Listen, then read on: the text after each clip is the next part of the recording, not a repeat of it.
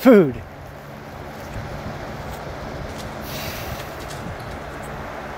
Okay, let's go to the shop.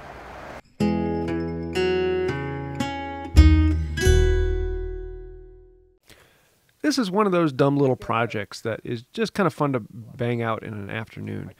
Ended up actually taking me a bit more than an afternoon because I was experimenting and playing with new things and trying things out.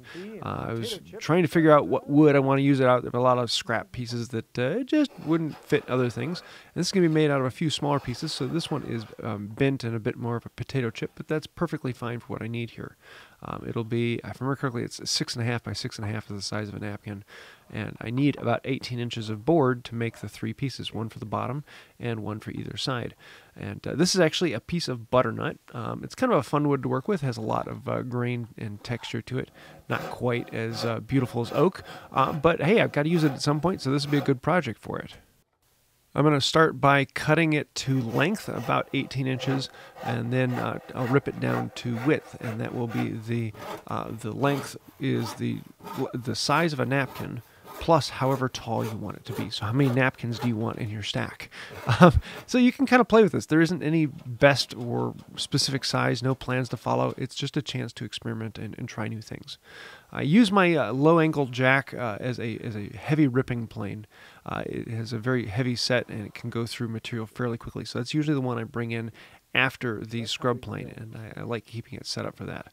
A little easier to push, so when you're working through bigger shavings, it actually runs pretty well. I actually want the grain to flow down and around, so it's a continuing grain all the way around this. So I'm going to lay it out to put marks in between, and before I cut it, I'm going to label them all so I know which one goes in which direction. I'm going to cut it in the bench hook because it's a little bit too wide to fit in my vise. I could cut it vertically, but I just figured let's try the bench hook this time. So with the sash saw, it slices it down pretty quickly, and now we have 3 pieces. Now we actually want to go through and miter the corners on these so that they fit in. I thought about doing a dovetail. There's lots of other things you could do, and in this case, there is no structural necessity for doing a dovetail or anything like that. Dovetail would actually be a little bit easier than doing these miters, so I thought let's try something a little different. And at this point, I'm planning on just doing a miter with a couple splines thrown in and call it good. And miters are really fun to try and do freehand, especially in wood like this.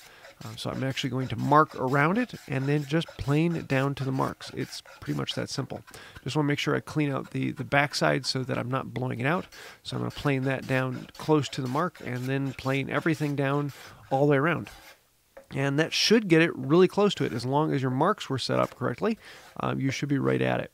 I want to bring in a miter square or an unsquare and check and make sure it is actually at 45 degrees. And then I'm also going to bring in a regular square at 90 degrees and make sure it's square across. And that way I'll know I'll have a good joint between the two. I actually made it ever so slightly more acute than 45 degrees. And in doing so, it'll crush the corners together and give you a little bit tighter joint on the outside. Next thing we're going to do is create the slot going down either side for the weight to slide up and down in, and this will keep the weight from being able to blow away, and then that weight can hold the napkins in place. So I need to figure out how far down I want it to go. The farther down you make it, the more delicate the piece becomes. The higher up, then that means more napkins. So I'm actually going to run a pre-drill through, and that will allow the snail to not be trying to bust this apart because I'm so close to the edge. It's good to have a little bit of leeway on that. So I drilled the hole at the bottom, and this is what the weight will go down to. Now I need to cut the 2 sides of the slide, and so I can just bring them down until they intersect with that hole. And it's easier to cut them together as one piece rather than cutting them individually. I'm going to be filing them out and cleaning them up, so this actually works really, really well. I'm using a tenon saw, but the wood was actually binding up on it. You can see here it's pinching in on the blade, and I was having problems. You throw a little bit of paste wax on it, and it goes phenomenally well. This is just a simple, hard paste wax. It's the same stuff I sell in my store, and it works really, really well on saws to make them run smoothly and cleanly. My first cut came out absolutely perfectly, right on the edge of the circle. And that second one, not so much. So we had to do a good bit of filing to bring it back. A heavy rasp is a great thing to have in the shop, and it will fix a lot of errors. I'm going to come in with a heavy rasp and then go into a heavy file, and then into a medium file, and then into a fine file, and then into a really fine file. and I'm going to clean up the edges and try and get things close. At this point, I'm starting to think that I've got to be careful with this, because once I glue the pieces together, I'm not going to be able to do the inside faces. So I want to make sure that those are nice and clean particularly. But we might as well clean them all up. And it's amazing the finish you can get right off of a file. You can get a finish-ready finish, smoothness, finish-ready finish, yes, and have a nice work all the way along. A good set of files and rasps is basically a necessity, particularly if you're doing any organic shape, knobs, handles, totes, things of that nature. Files and rasps are they're a must-have, and I've got quite the collection of them. And every time I need to use them, I'm like, oh, I wish I had one in that shape or that size. So I'm going to do a lot of the little detailing thing now. All of the chamfers on the outsides, making sure everything's a little bit clean, because once I glue it up, those will be hard to do. Particularly the chamfers that are on the insides of the corners, they'll be more difficult to get at. It'll be harder to clamp this in place, so I'm going to come in and plane down all of the corners. The inside ones, the little pieces, the chisel actually works really well to come in and clean out, as long as you actually sharpen it. And then the inside corners that will be touching, I want that chamfer to come down the side, across the bottom, and back up the other side. But that means I have to chamfer it all before I glue it up.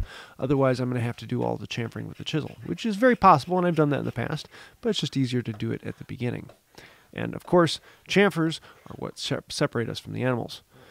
Now it's time for the glue up, and it's around this time I start making some big errors that will come back to bite me later.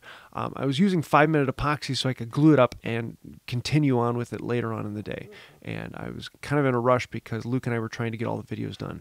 Unfortunately, I only had a little bit of 5-minute epoxy left, and I thought, I think I can stretch this out. I really can't. Number one, my clamp up was poor on it, and I ended up with some gaps, and I didn't have enough epoxy in there to fill the gaps, and so the glue up on it was not as solid as I want it to be. Foreshadowing.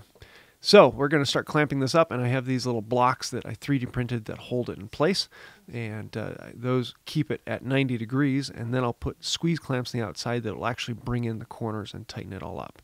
So the blocks hold it in place, and then I'll have squeeze clamps, 2 going across the bottom, and then 2 coming down on either side so that they're being squeezed into the corner. And then we set it aside and come back to it later.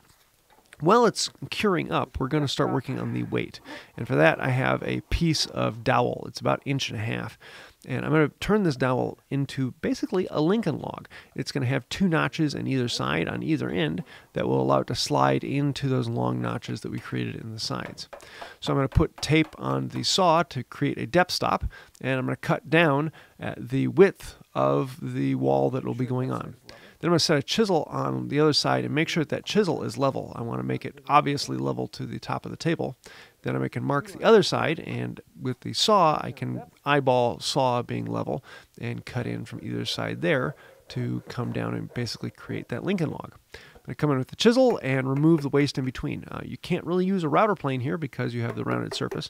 I could clamp it up in the vise so that the router plane runs on the bench top, but you really don't need to. It's amazing what you can do when you can freehand chisel. Once I have one end cut, I'm going to then mark the other end with the actual block, and then I can actually cut this whole thing to length so that there's about 1.5 inches sticking out past the sides of the napkin holder.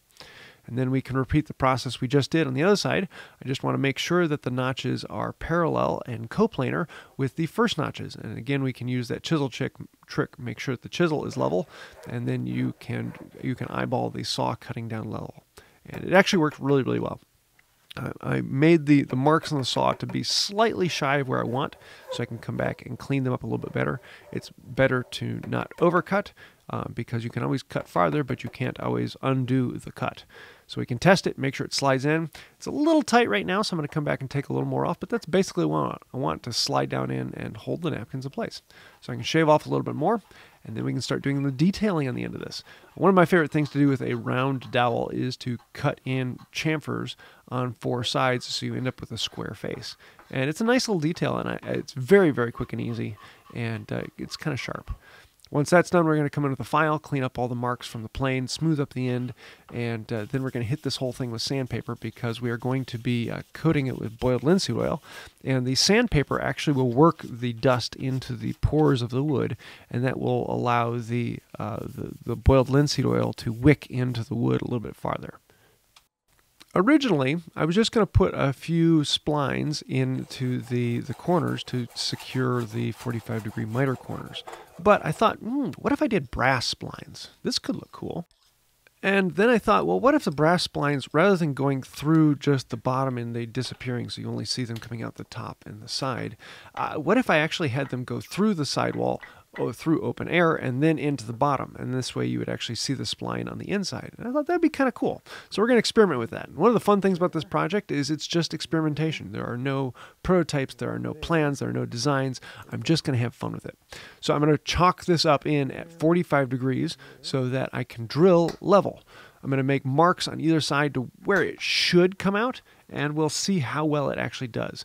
Using the marking gauge to come in from the side and then another marking gauge for how far down, we can then use the ring trick to drill straight across through one and out and into the other. And for most of these, this actually worked really well, and I came out very, very close to the mark on the other side.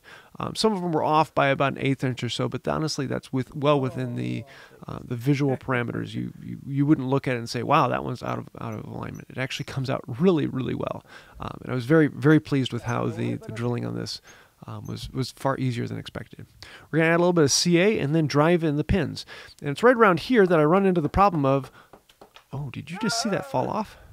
Well, yeah, I didn't have enough glue on there, and I had to go and redo it again. So I used the good glue, and I had more than enough of that, and we epoxied the snot out of the thing and clamped it up right and let it sit overnight, and had more than enough epoxy dripping out of every pore, so now it's plenty strong. But that meant we had to come back another time and finish it up later. So I decided to, rather than pounding in the first set, I'm going to go ahead and drill all 4 holes first, and this would allow me to do some of the test work before we continue on. So I'm going to drill the 2 holes in the other side, and then I realized, wait a second, once I put these pins in, I'm going to run into problems of not being able to clean up the epoxy that's squeezed out on the inside. So I'm going to do all that first. We're going to clean off any of the excess that came off for drilling the holes, trimming that out, and then the epoxy. For the majority of the epoxy, I'm just going to use a chisel, bevel down, and carve it out. It actually carves out really well. As long as I ride that bevel, it doesn't gar into the wood, and you get a really nice clean surface. And then I can come in with a card scraper and really detail it out. Putting it into the corner allows me to scrape the side, and card scrapers and epoxy really go well together. They scrape the epoxy off very, very quickly. So anything that's squeezed out one place or another, we want to make sure we get rid of all that epoxy beforehand. We want to get rid of as much of it as we possibly can, because that's going to stop the oil from absorbing in. And if you have it too much in an area, it can show up, particularly with an oil finish like boiled linseed oil. And I want to do all of the smoothing and trimming and cleaning I can before putting those dowels in, because once the dowels go in, it would be much, much harder. Cool. There you can see I was sanding across the grain, which isn't something you really want to do, but the sandpaper is actually a 400 grit, so it's not leaving any marks you would see. Now with that in place, we can drive the pins in.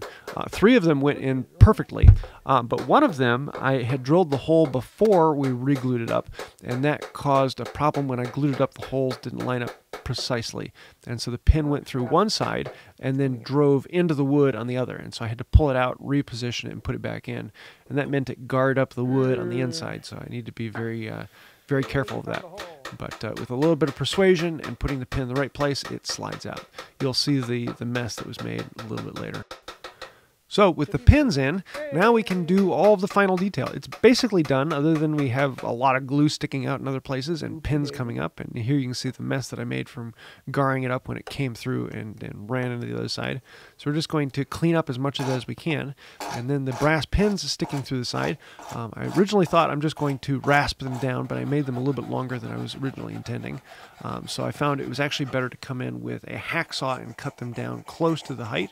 And then I could come in with a rasp and take them down right to the surface, and then a finer file to clean them out, and then a really fine file, and then hit with some 400 grit sandpaper, and they really shine up nicely.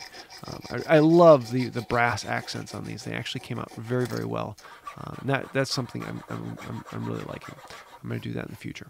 So before we actually apply the finish, we're going to hit the whole thing, all surfaces, with some 400 grit sandpaper. Let that dust soak into the pores, and then of course homemade boiled linseed oil. What else would I put on it? Yeah, for something like this, I probably could put something else, but this is kind of an experiment and something fun, and so I want to use a finish that I like on this. And especially with this, the wood, it really comes out. You can see the grain texture that comes out with that oil, and it's happy. I'm going to put on the oil, let it soak up as much as it wants, put on some more, let it soak it up, and then wipe off all the excess, apply some paste wax, and polish it off, and it's done. And just like that, we now have a way to hold our napkins in place so that even when my son decides to bring over a box fan, they don't blow away. Yeah, a fun little experiment project and a good way to waste some time in the shop and have a lot of fun. Is it perfect? No. But was it fun? Oh, yeah.